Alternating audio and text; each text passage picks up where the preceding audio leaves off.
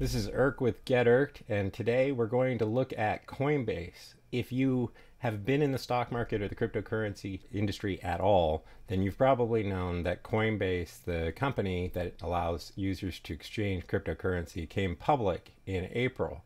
So the question you probably want answered is Coinbase a good stock investment for the long term? No.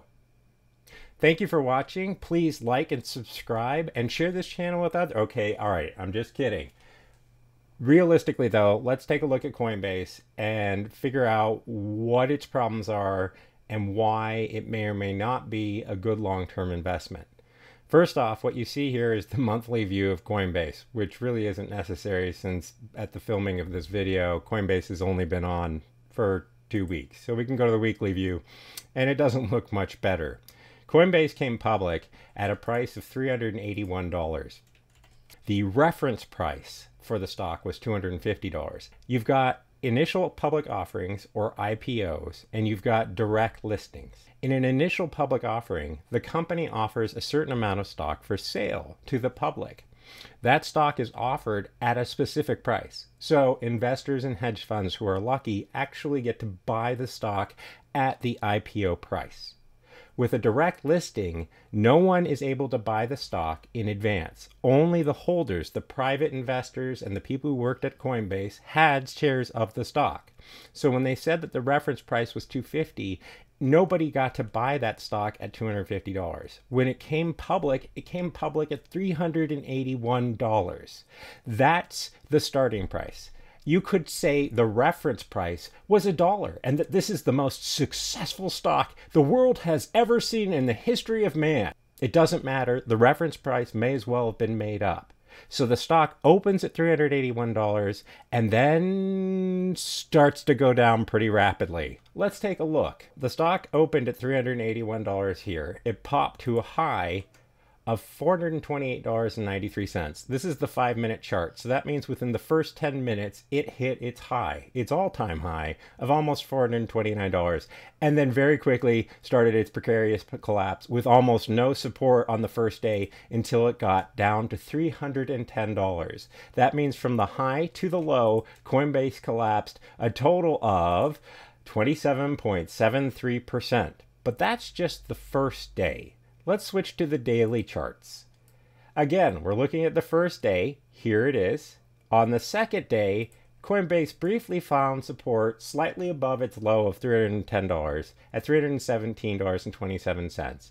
And it bounced up to $349.20. And it closed, just so that we make sure, at $322.75 the second day.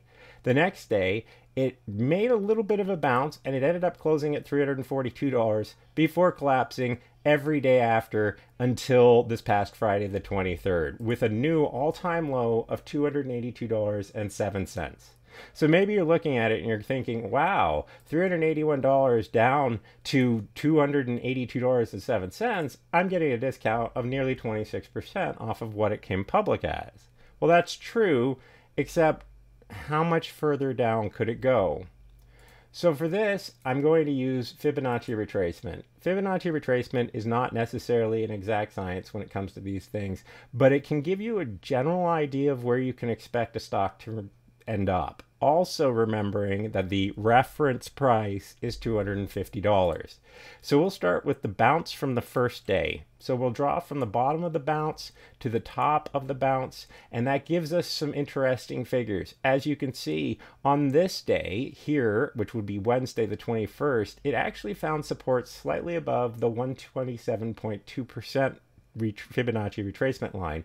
And then on the following day, the Thursday, it almost stopped to the penny at 285.77. In fact, it stopped at 287.20. But now that it's broken 161.8% as a Fibonacci retracement line, how much further could it go? Let's take a look. First off, in order to do this in TradingView, you have to turn off the auto scale. Otherwise, it won't allow you to move to places that haven't already been visited by the asset you're looking at. Then you just move to this axis here where you can see that the icon changes to 2 arrows, and you can shrink the scale so it gives you even more numbers and figures. So let's shrink it all the way down. Intriguingly, The 261.8% retracement from that first day bounce is slightly below the reference price of $250 at $246.57. After that, you can see another potential support at $207.37 and yet another one at $183.15. To make matters even worse, if we turn the auto scale back on and we do the bounce off of Friday, from the low to the high on Friday, we get even more downside figures. So let's look and see what we've got now. You can see that around the reference price, there is quite a bit of support, which makes it an interesting point. Yes, I think we're going to see the reference price. In fact, I think it's unquestionable we'll see the reference price. Bitcoin was trading at all-time highs when Coinbase came public, which means Coinbase's valuation was probably at an all-time high as well. So as Bitcoin sells off and the rest of the cryptocurrency industry sells off, I think we'll see Coinbase do the same. Coinbase could be an interesting investment in an IRA or for somebody who doesn't want to hold the actual cryptocurrency. However, there's another element that was overlooked by a lot of the pundits, including CNBC, on the first day. They kept saying that Coinbase is the only shop in town and there are no other exchanges. Now, of course, there are international exchanges, but that's not what I'm talking about. There's another private cryptocurrency exchange called Gemini, which offers lower fees and lower transaction costs than Coinbase. And as they get more and more public and more attention, there's going to be a competition to the lowest price for transactions and commissions. In fact, it's ironic that Coinbase started charging for commissions slightly after all the stockbrokers went free to charge on commissions. But at any rate, arguing that Coinbase is the only place in town isn't right. There are other competitors and we don't have to go international to get them. So what happens when Gemini comes public? You're trading an exchange. You're not trading the cryptocurrency itself.